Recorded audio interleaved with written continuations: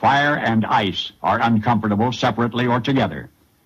Nobody knows why firemen are firemen. Not even they could tell you why. Wives hate the hours, kids love the noise, fire and ice. Any day at the firehouse, the bell from hell puts the dispatcher on the horn with a tenement tinderbox address, into bunker pants, rubber turnout coat, grab the mask and go. Minutes later, you're on site. As others run out, you go in. You'll need all you can carry. The 4-pound axe, a 6-foot hook, the Halligan pry bar.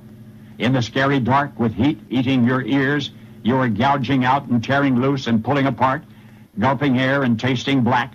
Your windpipe is closing and you've lost track of which way is out. Is it really worth it? Your air is low. Inside your mask, you're throwing up. There's a searing ember down your neck, torn gloves exposed. You've had minutes of exhilaration on the bouncing rear mount of a screaming 100-foot sea grave. Hours of using all you've learned and learning more. Search, rescue, ventilate. Eventually it's over and out. You're smoke-smudged and sleepless and wrung out. But the raging blaze that wanted to consume adjacent buildings did not, because you were there.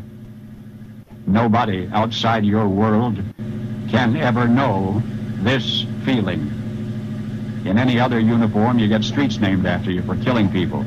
In this one, you risk your life to save people until one day you run out of chances, and yet there is no third way that you'd ever leave this job, and you're doubting even God knows why. Now you're back at the station house, and you've unstuffed your nostrils with soapy fingers. You can almost breathe again. Is it worth it? Oh, yes. Firemen cry, but only briefly. You're out of the shower now. Most of the grime and some of the cynicism are down the drain when you hear a strangely familiar voice saying, "It is worth it. It is worth it." And you're hearing this voice, and there's nobody there but you. It's a quiet voice from nowhere saying, "For salvaging things and people from flames, I have to rely on your hands."